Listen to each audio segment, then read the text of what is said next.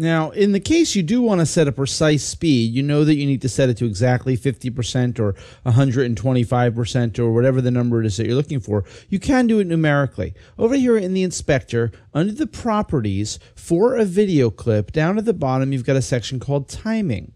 I'm going to click show to expose those controls. And here you see we have a bunch of controls about the timing of the clip. And we're going to talk about some of them a little at a time now. For starters, though, right here where it says speed, you see we can enter a specific number. I can just double click there and type 100 to make it exactly 100%, or I could type 50 to make it 50%. And now it's playing at 50% slow motion. Or I could even type in 25, and now it's playing at 25% slow motion, super slow motion.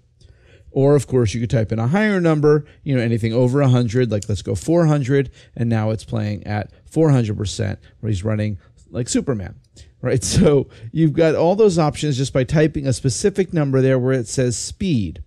Another thing I want to show you is that there's a check mark here for reverse.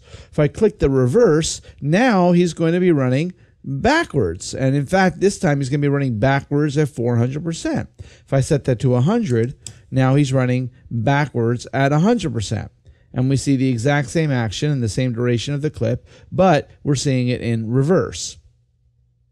So this is a quick and easy way to do a specific effect. If you know that you want to play backwards, or you know you want to set a specific number, just go ahead and go to the inspector, go to the properties tab in that timing section, and that's where you can set those settings.